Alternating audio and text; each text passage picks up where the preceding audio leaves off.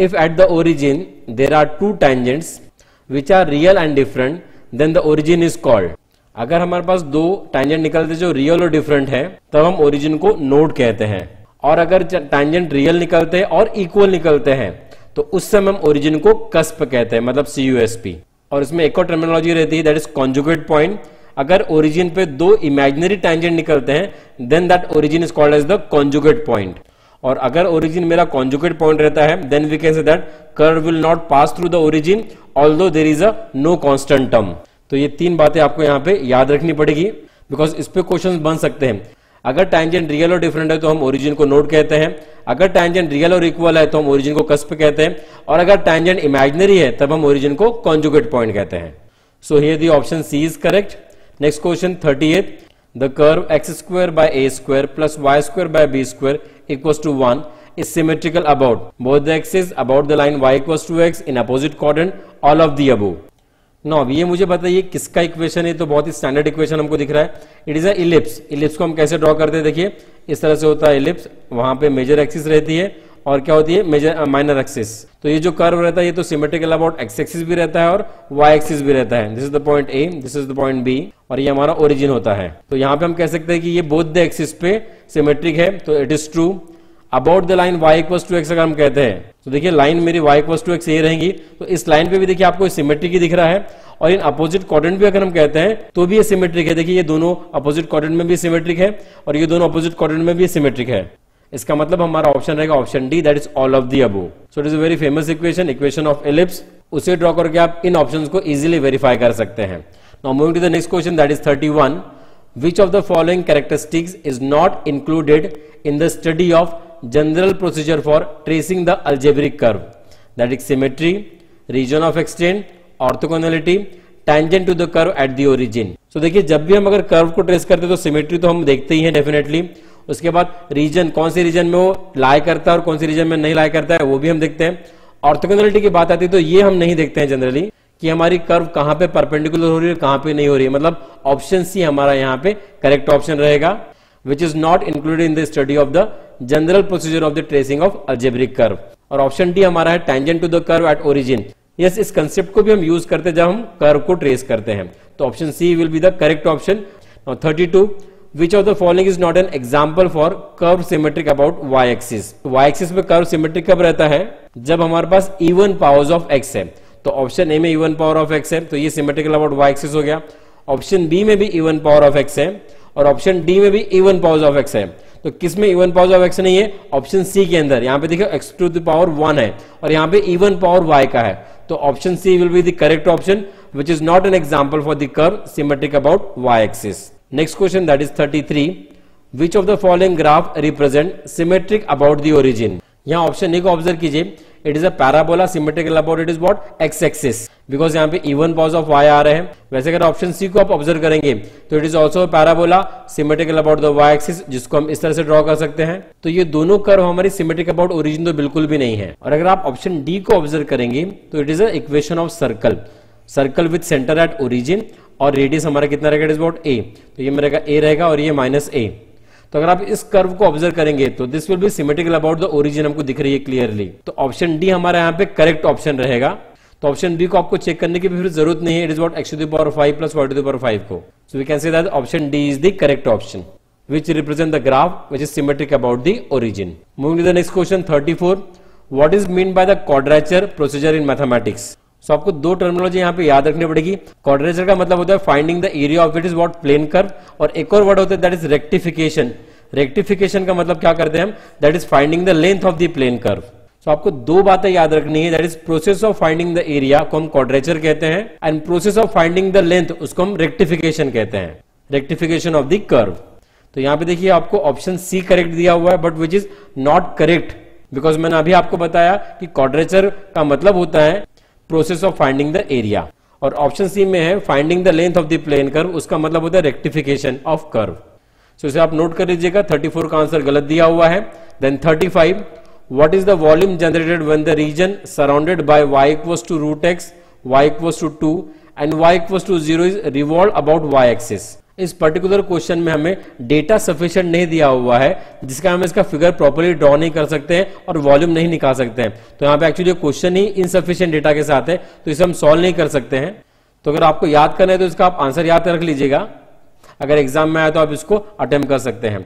Then 36 question, the area of the curve x to the power 2/3 plus y to the power 2/3 equals to 1 is. अब ये curve मैंने आपको बताया था, इसे हम कहते हैं इट इज व्हाट एस्ट्रॉइड। तो इससे मैं कंपेयर करता हूं स्टैंडर्ड कर्व से, it is what x to the power 2/3 y to the power 2/3 equals to a to the power 2/3। तो इस एस्ट्रॉइड के एरिया का फॉर्मूला क्या है, it is what 3/8 pi a square. ये मैंने आपको निकाल के भी बताया हुआ है। अगर आप कंपेयर करते हो इन दोनों इक्वेशन को तो यहां से मुझे a का वैल्यू 1 मिलता है, तो a का वैल्यू अगर मैंने 1 पुट अप किया तो आंसर आ जाएगा 3/8 पाई। सो यहाँ पे ऑप्शन बी हमको करेक्ट दिख रहा है। So you just note it that value of a is what 1। Moving to the next question, that is 37. The length of the cardioid r equals to 1 plus cos theta is. अब length of the general cardioid मैंने आपको बताया था जहां पे a रहता है, it is a into 1 plus cos theta. तो वो लेंथ होता है इट इज व्हाट 8a। अगर आप कंपेयर करेंगे तो यहां पे फिर से a क्या है, इट इज व्हाट 1। अगर a 1 है तो लेंथ हमारा कितना आ जाएगा, इट इज व्हाट 8। तो ऑप्शन सी यहाँ पे करेक्ट ऑप्शन रहेगा। एस्ट्रॉइड का लेंथ 6a यूनिट्स होता है और कार्डियोइड का लेंथ 8a यूनिट्स होता है, याद ही रखिए। 38. The area between the curve r equals to 2 cos theta and r equals to 4 cos theta is. अभी चार ऑप्शंस आपको दिए हुए हैं। सो पहले तो आपको ये दोनों कर्व को ड्रॉ करना पड़ेगा। सो दोनों कर्व हमारे क्या है, these are the circle in the polar form. तो सर्कल के आपको सेंटर निकालने पड़ेंगे और रेडियस निकालनी पड़ेगी। सो देखिए अगर मैंने ये सर्कल लिया r equals to 2 cos theta, इसे मैं मल्टीप्लाई करूंगा r से तो मुझे मिलेगा it is what r square equals to 2r cos theta. और हमें रिलेशन पता है between the polar coordinates and Cartesian coordinates. हम x equals to put up करते हैं r cos थीटा और y equals to put up करते हैं r sin theta, and this will implies x square plus y square equals to it is r square. तो यहां पे हम r square को रिप्लेस कर देंगे x square plus y square से, और r cos थीटा क्या हो जाएगा बताइए, इट इज व्हाट x को मैं लेफ्ट साइड में लेता हूं, this will be it is what x square minus 2x plus y square equals to 0। अब इस फर्दर इक्वेशन को मैं परफेक्ट स्क्वायर में कन्वर्ट करूंगा। तो x का कोफिशिएंट कितना है यहाँ पे -2, तो -2 को आपको 2 से डिवाइड कर देना है, यह आ जाएगा -1। -1 का आप स्क्वायर ले लीजिए, वो होता है +1। तो +1 हम ऐड करेंगे और सब्ट्रैक्ट करेंगे यहाँ पे, तो हो जाएगा x square minus 2x plus 1 minus 1 plus it is what y square equals to 0। तो this quantity is what x minus 1 whole square plus it is what y square equals to it is 1। So this implies that हमारा centre रहेगा it is what 1, 0 and radius will be equals to, yes बताइए, it is what a square रहता है, मतलब it is what 1 square आ जाएगा ये, तो radius is what 1। हमने स्टैंडर्ड इक्वेशन ऑफ सर्कल से इसको कंपेयर किया हुआ है, that is x minus a square plus y minus b square equals to r square, जहां पे हम सेंटर लिखते हैं it is what a, b और रेडियस को हम लिखते हैं इट इज व्हाट r। वैसे हम सेकंड सर्कल का भी यहाँ पे सेंटर निकाल लेते हैं और as well edge radius calculate करते हैं, r से मल्टीप्लाई करते हैं इसको, this will be what 4r cos theta.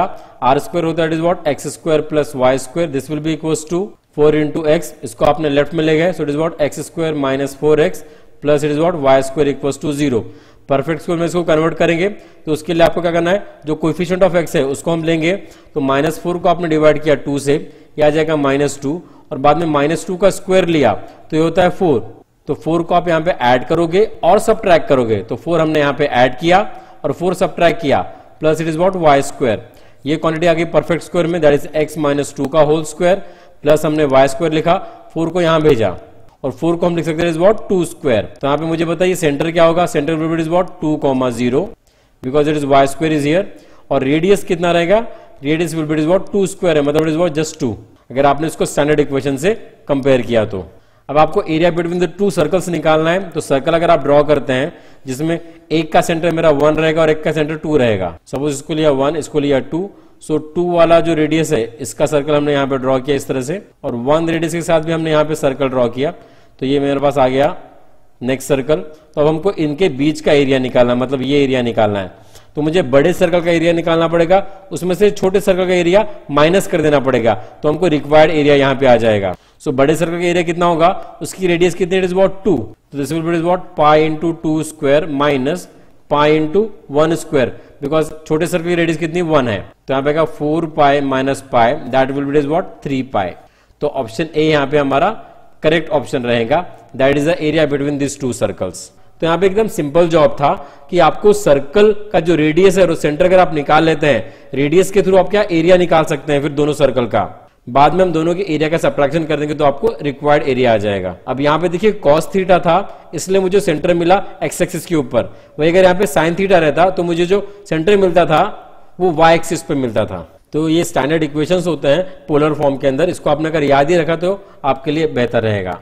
Moving to the next question, that is 39। The area between the curve r equals to 2 1 plus cos theta and r equals to 1 plus cos theta is. Area निकालने का formula बताया था, that is अगर cardioid में generalise में लिखता हूं r equals to a 1 plus cos theta, तो इसका एरिया होता है it is 3/2 pi a square. तो अगर आपको इन दोनों के बीच का कर्व का एरिया चाहिए तो बड़े एरिया में से आपको छोटा एरिया सब्ट्रैक्ट करना पड़ेगा। तो यहाँ पे बस देखिए a यहाँ पे 2 रहेगा और a यहाँ पे 1 रहने वाला है, तो हमारा रिक्वायर्ड एरिया हो जाएगा, बताइए, इट इज 3/2 पाई, a मेरा आ जाएगा यहाँ पे 2 square, then again 3/2 pi it is 1 square. तो इसे अगर आप सिंप्लीफाई करते हैं तो 3π/2 ये तो हम कॉमन निकाल सकते हैं, यहाँ पे आएगा 4, यहाँ पे आएगा 1, 4 - 1 हो गया 3, 3 into 3 इट इज व्हाट 9, तो answer is what 9π/2 and which is option see here. तो आई सपोज क्लियर हुआ हम किस तरह से area between the two cardioid भी निकाल लेते हैं। तो जनरल फॉर्मूला आप याद रखिए तो आपके लिए बेटर रहेगा। Moving to the next question, that is 48, the last question. The area enclosed by the parabola y equals to 2√x and x equals to 2√y is. इस पैराबोला को मैं ऐसा भी लिख सकता हूं अगर स्क्वायर किया तो y square equals to 4 into x, इसे हम लिख सकते हैं x square equals to it is 4 into y। तो ये जो पैराबोला है सिमेट्रिकल अबाउट x एक्सिस है और ये y एक्सिस है। तो अगर मैं ये पैराबोला यहाँ पे ड्रॉ करता हूं कि एक जो सिमेट्रिकल अबाउट x एक्सिस रहेगा और एक y एक्सिस रहेगा, तो ऐसा पैराबोला हमने देखा है। और अभी इन दोनों के बीच का एरिया हमें निकालना है। तो पहले तो हमको इंटरसेक्टिंग पॉइंट निकालने पड़ेंगे। एक तो ये ओरिजिन पे कट कर रहे हैं, अब आपको ये पॉइंट निकालना पड़ेगा यहाँ पे।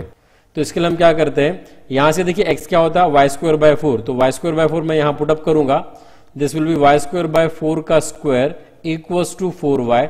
इसे फर्दर सिंप्लीफाई करते हैं तो जगह y⁴/16 इक्वल्स टू 4y, एक y कैंसिल हो जाता है यहाँ पे, y⁴ इक्वल्स टू हम लिख सकते हैं 16 into 4 that is 64y, y cancel किया, y³ इक्वल्स टू 64। अगर मैंने क्यूब रूट लिया और क्यूब रूट ऑफ 64 होता है 4, मतलब y का वैल्यू आ जाएगा मेरा 4, तो y का वैल्यू 4 आ गया। तो आप कोई भी इक्वेशन में पुटअप कीजिए, x का वैल्यू इजीली आ जाएगा, x² equals to then 4 into 4 that is 16 यहाँ पे, तो x² 16 है, मतलब x का वैल्यू हो जाएगा +4। अब +4 मैं क्यों ले रहा हूं, बिकॉज ये वाला जो पॉइंट है ये फर्स्ट क्वाड्रेंट में है, तो यहाँ पे ये 4 4 पे कट करने वाला है। तो जब भी आप एरिया निकालते हैं बिटवीन द टू कर्व्स, तो एक कर्व को दूसरे कर्व से आपको सब्ट्रैक्ट करना पड़ता है। So therefore we can say the required area will be given by, आप इंटीग्रेशन करेंगे तो यहाँ पे देखिए y दिया हुआ इट इज व्हाट 2√x, तो आपने सपोज यहाँ पे 2√x लिख दिया, देन सब्ट्रैक्शन करेंगे, यहां से भी आप y निकालिए, इसको आपने लिखा x² equals to it is 4y, तो यहाँ से y आ जाएगा x²/4, तो x²/4 मैं यहाँ पे लिखता हूं, और इसके बाद आपको इंटीग्रेट करना पड़ेगा with respect to the x। और देखिए x की लिमिट क्या है 0 to 4, उसको हम इंटीग्रेट कर सकते हैं। आप इसको इन टर्म्स ऑफ y भी रिप्रेजेंट कर सकते हैं और वैसे भी आप एरिया निकाल सकते हैं। Limits will be same that is 0 to 4 in both the cases. तो चलिए इसको इंटीग्रेट करते हैं, 2 will be as it is √x, मतलब x⁴ होता है, और इसका इंटीग्रेशन हो जाएगा x⁴3/2 अपॉन 3/2, बिकॉज +1 हम ऐड करते हैं, then -1/4 as it is, x² का integration x³ limits from 0 to 4। Now this 2 goes up, ये हो जाएगा 4/3। अब आपने 4 यहां पुट अप कर देना, ये हो जाएगा 4⁻3/2, देन -1/12, 4 का क्यूब कितना हो जाएगा 64, और लोअर लिमिट अगर हम पुटअप करते तो वो तो 0 आएंगे, तो उसे पुटअप करने का जरूरत नहीं है। अब यहाँ पे देखिए 4⁻1/2 है, मतलब √4 वो हो जाएगा 2, और बाद में 2 का क्यूब करेंगे हम, दैट इज व्हाट 8 into 4 मतलब 32, तो 32/3 यहाँ पे आ गया। देन सब्ट्रैक्शन, अगर आपने इसको 4 से डिवाइड किया, 4 3 12 यहाँ पे आ जाएगा, और अगर आपने 4 से इसको डिवाइड किया तो यहाँ पे 16 आ जाता है, तो आंसर कितना आ रहा है 16/3। तो ऑप्शन ए हमें यहाँ पे दिख रहा है कि जो करेक्ट ऑप्शन है दैट इज 16/3। ऐसा सिमिलर क्वेश्चन हमने सॉल्व किया था जहां पे सिर्फ 2a था, तो आंसर में 16/3 a² आ गया था। तो ये भी बहुत ही फेमस क्वेश्चन है, that is area between the two parabolas वाला।